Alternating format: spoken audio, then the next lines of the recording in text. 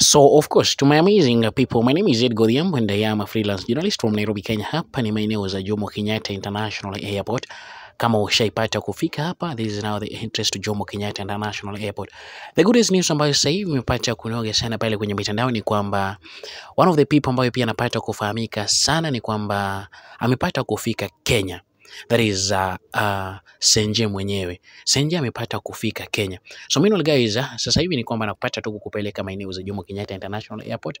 Hii ni barabara ya kuelekea that is pale arrivals ambapo watu wanapata kushuka. So meanwhile guys, as you go ni kwamba the current information ambayo tuko nayo ni kwamba Senje ambaye is one of the ladies ambaye anapata kugonga vichwa vya habari kila kukicha anapata kuzungumza sana. Hivi majuzi amepata kuzungumzia sana maisha za watu, wale watu ambao wanapata kutoka Saudia ama wale watu ambao pia wanapata kutoka maeneo za Qatar, wapi hizi nchi za Uarabuni. Amepata kuwa akizungumza sana.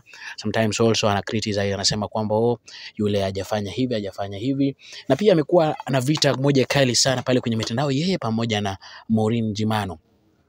Yeye amepata kufika Kenya. Na kuna watu ambao wanapata kujiuliza sana sababu gani ambayo imepata yeye kutoelezea watu kama alikuwa anapata kufika Kenya. But meanwhile guys, ni kwamba the information ni kwamba sasa hivi ako Kenya na alipata kufika Kenya na baadaye akawa hakuweka vitu pale kwenye mitandao kuelezea watu ndio mimi nikija. The reason as to why ni kwamba kuna wakati ambapo one of the people that is Mili alisema kwamba atakuwa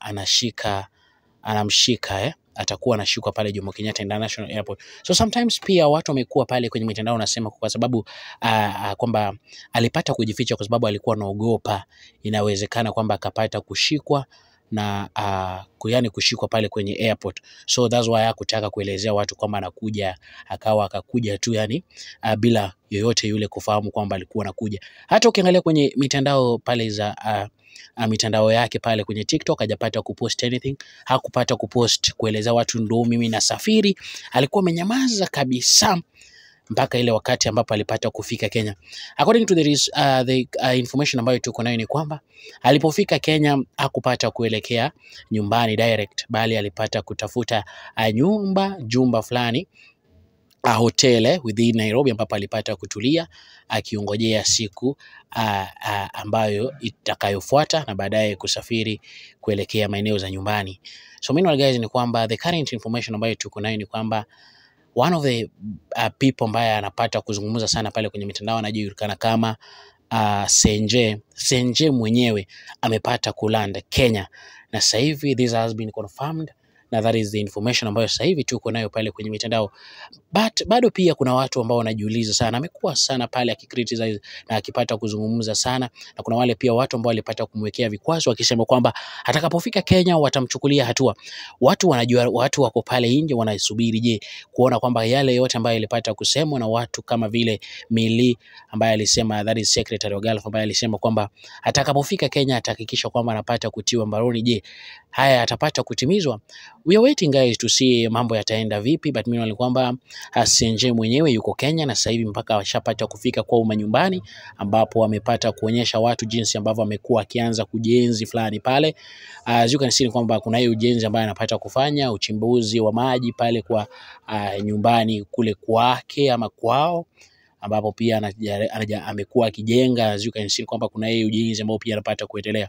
One of the biggest investment ambayo pia kwetu angetaka kuyaongelea sana. But meanwhile guys, ni kwamba bado tunaendelea kufanya upekuzi wetu na tuhakikisha kwamba tunapata kueletea ufumbuzi wote kuhusiana na kusafiri kwake na pia maisha ya nyumbani yako vipi. And also we are waiting to see kama kweli Mili ambaye alisema kwamba atakapofika Kenya hivi atapata kutiwa mbaroni atatimiza yale ambaye alipata kusema ama ilikuwa tu ni mambo za mitandao na kiki hivi. So guys, ni kwamba Senje mwenyewe yuko Kenya. Sababu yake ya kutotaka kuelezea watu hata wale mafans ambao wanapata kumfollow sababu yake ni anapata kuyafahamu. But guys, tell us at the comment section. Unaweza fikiria ni kwamba inaweza kuwa ni kwamba hakutaka kuonyesha watu kwa sababu alikuwa anahofia angeshikwa pale kwenye airport kama alivyosema Mili kwamba amepata kupiga ripoti, atakapofika tu hivi atapata kushikwa. Tuambie pale kwenye comment section, what do you think about Senje mwenyewe kupata kujificha na baadaye akapata kufika Kenya bila yeyote yule kupata kufahamu. Inaweza kuwa ni kwamba alikuwa anahofia anaweza pata kashikwa pale Jomo Kenyatta International Airport au vipi? Tell us at the comment section, guys. Meanwhile, guys, I goes by the name of Gudhiambo and I am a freelance journalist from Nairobi, Kenya. Nitakuwa naletea updates kuhusiana na mambo yote. But meanwhile, guys, also we are looking forward tuone kama tupata kupiga naye story kidogo. That is Senje mwenyewe, kama tupata kupiga naye story kidogo. Hapa ni maeneo ya Jomo Kenyatta International Airport na waletea update kutoka huku ndani ya Jomo Kenyatta International Airport. Bye bye, guys. Let's meet on our next video. But meanwhile, guys, don't forget to subscribe to this an amazing YouTube channel. Nawapenda sana and always thank you for always tuning in.